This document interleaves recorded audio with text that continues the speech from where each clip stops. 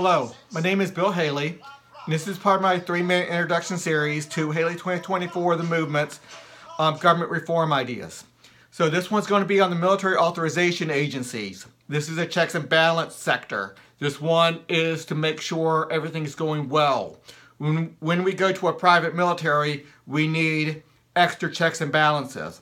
Actually, there are so many more checks and balances within this system that I have set up that compared to the current system. So let's go through it real quick. All government power is separated into 30 sectors: city, state, and federal. The federal level will have will have authority at 5 sectors. The foreign protection system.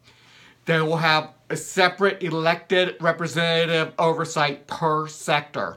So you have the diplomats on one sector with a top leader. You have the commander-in-chief with a top leader. Totally representative elected leadership. Military corporations will have all the military capabilities. Their product is military capabilities to America, commanded by the commander-in-chief, authorized by the diplomats, declaring war.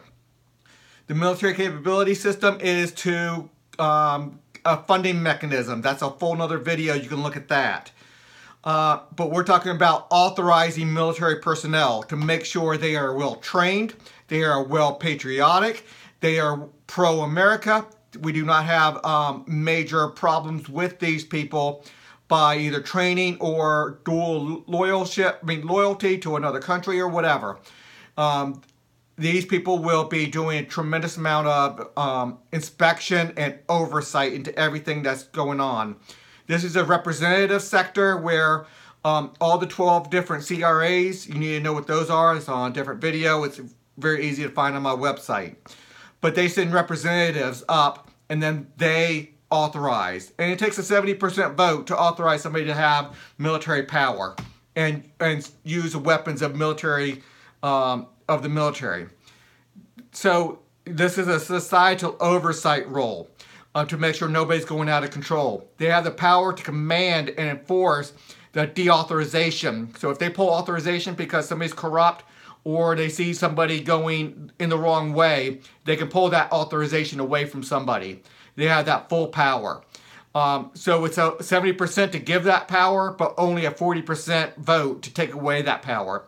So we need to keep our military at a high level. And they authorize people in all 10 sectors. Well, it's 5 sectors, 2 representative bodies per sector. You need to look at the rating system for this as well. And they authorize the weapon systems as well. This is just a 3-minute video on this. It's a good system, and hopefully I'll have another longer video out there talking more about this one subject. So keep on looking around at other videos and on my website. Thanks.